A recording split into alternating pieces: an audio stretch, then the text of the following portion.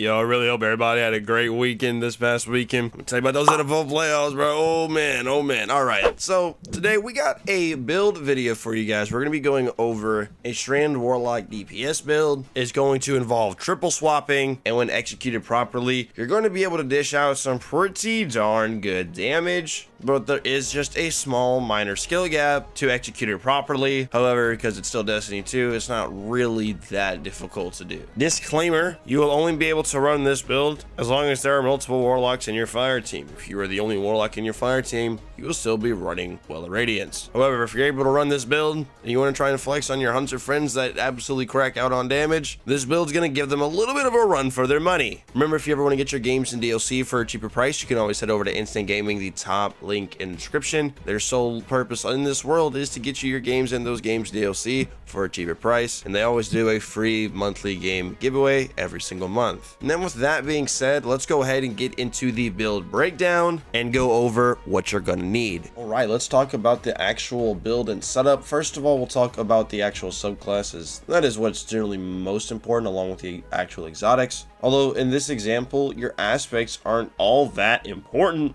as you're still going to be able to do what you need to do no matter what your aspects are.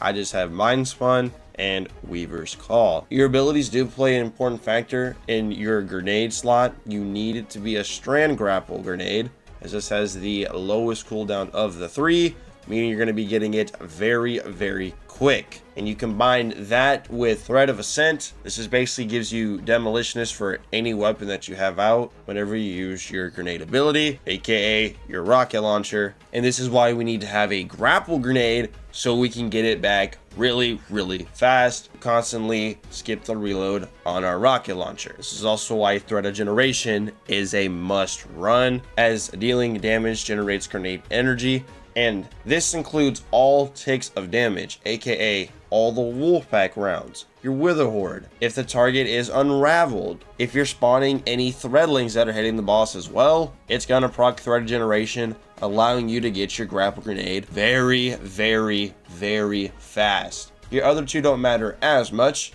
but Threat of Warding is always useful to keep yourself alive. And then Threat of Continuity will just allow you to have your Unravel last for a longer duration, even though we do get 3 Arcane Needle melee charges. And obviously your super is going to be Needle Storm, because that's the only super you can use. And I just like to use Healing Rift and Burst Glide. There you go.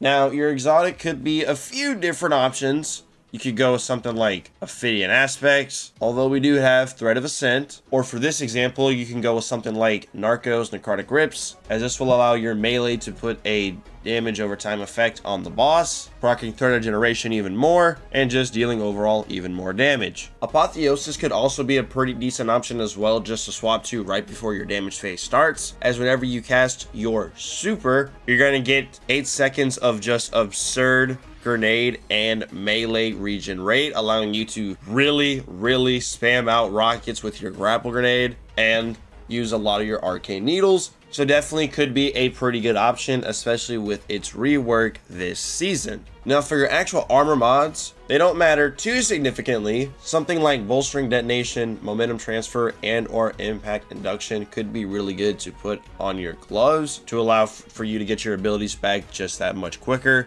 You do want to have some way of making orbs. That's why I just have Siphon mods on my helmet. And then you can definitely put on a Powerful Friend so that you could give your other teammates and your fire team armor charge whenever you pick up an orb. I would recommend getting a charged up and a stacks on stacks. That way you can get up to ×4 armor charge, and you can get up to that ×4 armor charge in only 2 orbs with stacks on stacks. Of course, you're definitely going to want to have a time dilation and a special finisher on your class item. The reason why is because what I like to do before a damage phase starts is stack up the surges and then switch to a pair of what I like to call surge boots, as these are just going to be dedicated to having my surge mods. The only caveat to that is that you still need to have some form of way to be able to spend your armor charge without having to wear your surge boots. And on top of just being able to create special ammo with special finisher, it allows you to basically store your armor charges for the damage phase. Of course, if you don't want to do all that and just have your surge boots on all times, go ahead,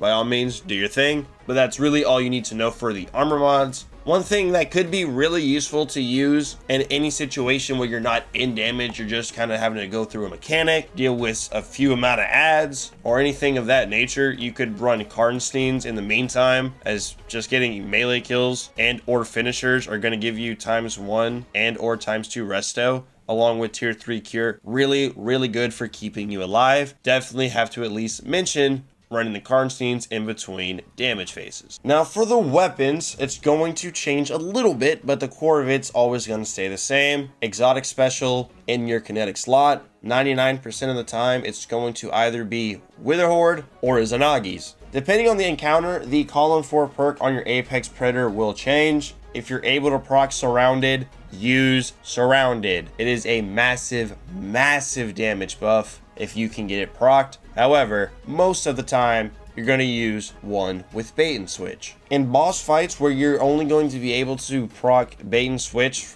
one time, that's when I would go with the Izanagi's. For example, something like Heidel, or maybe each of the plates in something like Explicicator or Caretaker. However, if the damage phase is remotely long at all, you're going to want to use Witherhoard just because it's free, it's easy, and it auto reloads itself. So it makes it really easy to combine and put a rotation together without having to worry about reloading a weapon with your Apex Predator and your Threat of Ascent grapple grenade reloads. One thing I will say about the energy slot is that anytime where I'm having to do some sort of mechanic in between damage phases, I just run some sort of trace rifle in here. And then for damage, I do really just love to go with the Cartesian coordinate. Banshee has sold 2 really good Cartesian coordinates recently in the month of December. Both of them had Vorpal weapon. So I'm really hoping that you do have a Cartesian coordinate for this. It just flows really good. However, if you don't, you could definitely go with a double grenade launcher rotation and use something like an empty vessel or a Wilderflight. Or if you still want to go the fusion rifle route, you would just use an Eremite instead of the Cartesian coordinate. However, Eremite's going to be worse in this situation because you really don't want to be spending that much time charging up your fusion rifle shot because you want to dump out as many rockets as possible. Now for the seasonal artifact, it doesn't affect this particular build really all that much at all. Argent Ordnance is definitely going to be something that you want to get. This is also another reason why we want to have ×4 armor charges, just so we have more instances of getting Argent Ordnance off, especially when Surrounded's on, Surges are on, debuffs on, Wolfpack is up, and Argent Ordnance is up.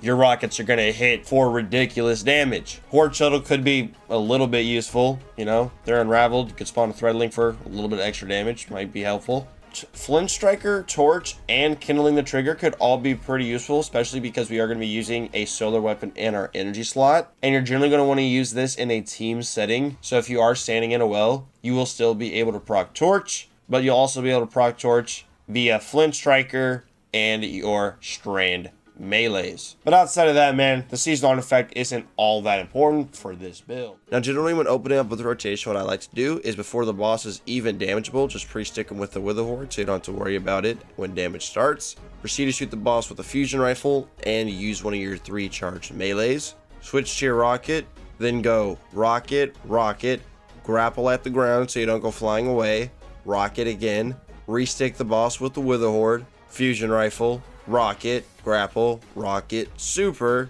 And then if you have Apotheosis Veil, you should be able just to rocket, grapple, rocket over and over again. But if you don't have on Apotheosis Veil and you're using necrotics like me, after you come out of your super, make sure you reapply Unraveling with one of your 3 melee charges, Witherhoard fusion, rocket, rocket, grapple, rocket. And for the super tie damage phases, that's when you can go with the Izanagi, hit the boss in the crit, switch to your fusion rifle and or grenade launcher just to proc bait and switch, rocket, rocket, grapple, rocket, super, rocket, grapple, rocket. It is definitely a pretty fun build to play around with, especially when executed properly, but it'll definitely take just a little bit of practice to get the most out of it. I will be leaving a dim link to this build at the top of the description if you do want to check it out. Thank you so much for watching the video.